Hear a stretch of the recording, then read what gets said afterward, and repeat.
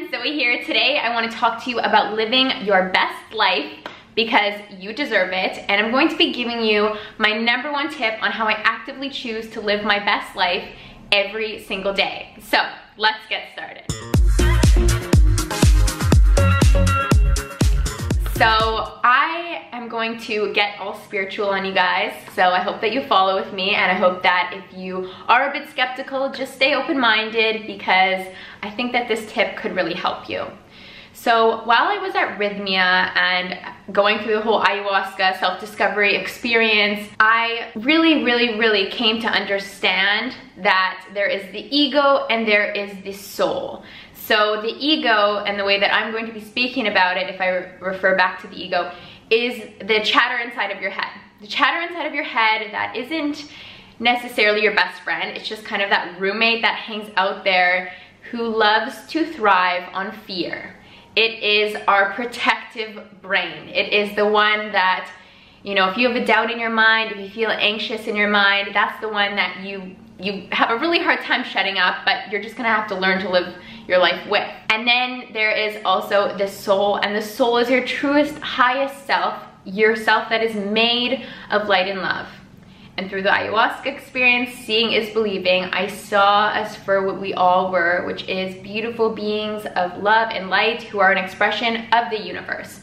And this body that I'm sitting in right now is just a vessel that I will have for a short period of time in the whole span of the universe. But once I pass on from this body, I will, you know, go out into the spirit world and I will come back as something else. This is truly what I believe, and it's what I saw. So another thing I came to understand through ayahuasca is that we come onto this life through our ancestral background and also our soul background. So there are young souls, old souls, new souls. People often refer to me as an old soul, let's say. So this means that I have had many lifetimes of consistent learning and choosing to actively improve from my experiences here on earth. And the ancestral is, you know, my DNA. Took my DNA test, not Italian, but it's okay.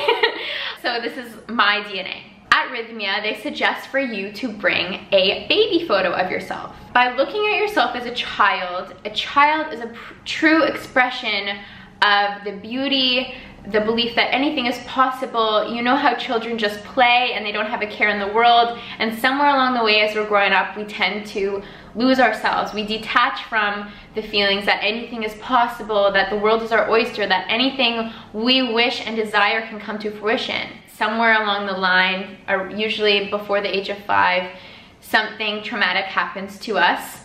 And as I explained in my ayahuasca journey, this was my relationship with my mother and her not wanting a relationship with me. And when that happened in my life, through whether an experience of her yelling at me or something, my ego took the front seat of my life, because the ego comes in to protect you.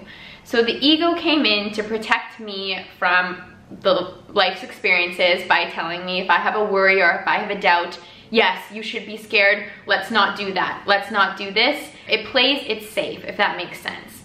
And after I went through the ayahuasca experience, I had the opportunity to reunite with my soul and allow my soul to take the front seat of my life, which means that I am so much more in tune with my intuition now. I feel guided. I feel like nothing bad can ever happen to me. And I trust that the universe has my back. And this is something I felt like I knew before after reading all these books, after experiencing life, but there's something really intense about seeing is believing. And now I feel rid of many anxieties and stresses I once had. They no longer have a place in my life, and they no longer will ever have a place in my life, if this makes sense. But so coming back to the baby picture, when you look at yourself as a child, you see this pure expression of innocence. And when you can understand that you came to this life to live happily ever after, you came forth to have all kinds of experiences, but in the end to choose your best life, to be happy, to be excited. You know when you are in a state of joy, you know what makes you happy, and when you pursue that, the happiness follows, the abundance follows. You attract the most amazing things into your life. When you truly understand that you came here to be happy, you will do whatever you can to be happy for yourself. By looking at a baby photo of yourself, you see this expression of innocence. You see that you would want to give this child her best life, his best life. So for example, on my phone right now, I have a background of like me and my baby brother. We are so cute in this photo. When I look at this photo, I want to give Zoe, little Zoe, her best chance at life. I want her to live her best life, her truest expression of life. I want her to follow all of the things that make her happy, that allow her to feel joy. When you can separate yourself from the soul to from the body, you can almost think of life as a dream or like a game. And if you consider yourself, this self here, this body self, to be an avatar, why not go out and pursue all the things that make you happy, excited? Why not have all the fun that there is to have in life for the child within you? I will never be on this earth again as Zoe. My soul will enter into another body. Maybe I'm an animal, you know, maybe I'm a boy, you know. I will never be Zoe. There will never be another me, as there will never be another you. So I want you to ask yourself, what am I holding back from this beautiful being that only has limited time here on earth? Try to think of your life more so as a dream experience. Follow your bliss.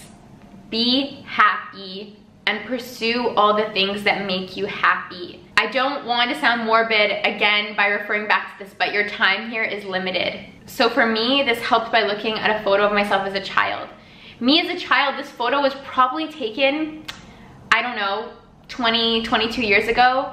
I've done amazing things in 22 years, but I know that I'm growing up fast and I need to keep enjoying my life. I need to keep granting my own wishes. I need to keep making my dreams a reality. In everyday life, if I can ask myself, is this good for Zoe? Does Zoe like this? With any decision, let's say that your friends invite you out on New Year's Eve and they're planning on going to the club and you know that you don't really enjoy the club that much.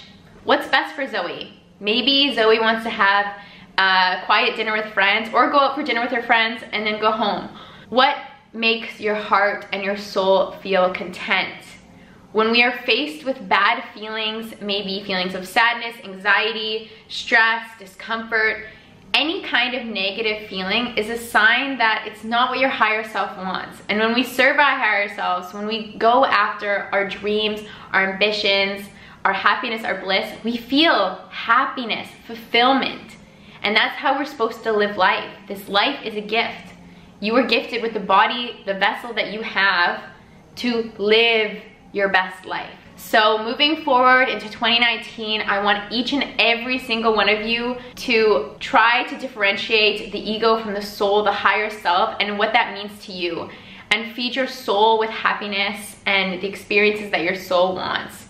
Don't live a life for other people. Don't live a life that you don't like anymore, because you're just going to exhaust yourself and you're not going to feel fulfilled. You have this one life right now. Live abundantly, live happily, and move forward in the pursuit of your best and truest expression of life. Anyways, I hope that this video was insightful to you guys and inspired you to make 2019 your best year yet.